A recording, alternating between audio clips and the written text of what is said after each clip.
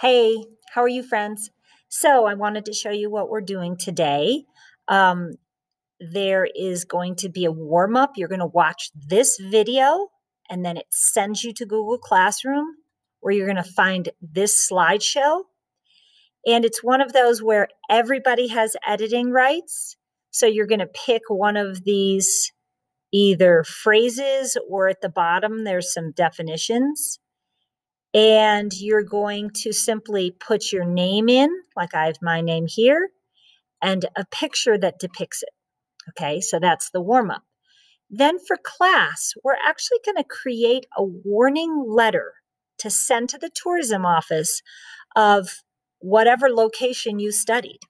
Okay, so there it says fill in the letter template at the end of this doc. Email your letter to your tourism office or local government. You will need to find this email address online. Actually, I've shared some with some of you anyway. CC me on your email. Use attached resources for formatting the letter. So here's the school address. Here are the resources. So I have addresses for the states, email addresses, and international ones. All right. And then here's the rubric. And then this is where do not email your letter until it's approved by me. And then here is sort of a template that you're going to fill in.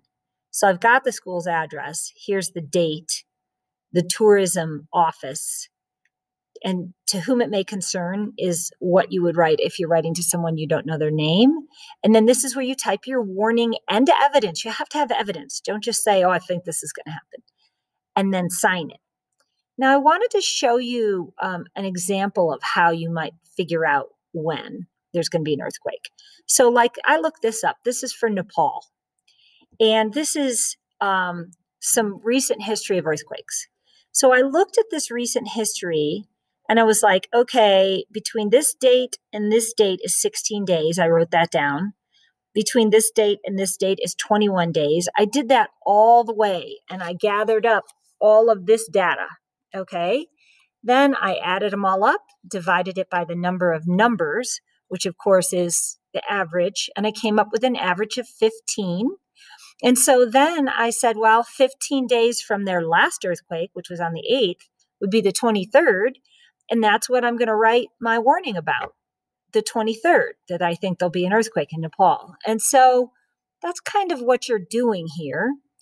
I really, again, want to approve your letter before you send it. Okay, thanks.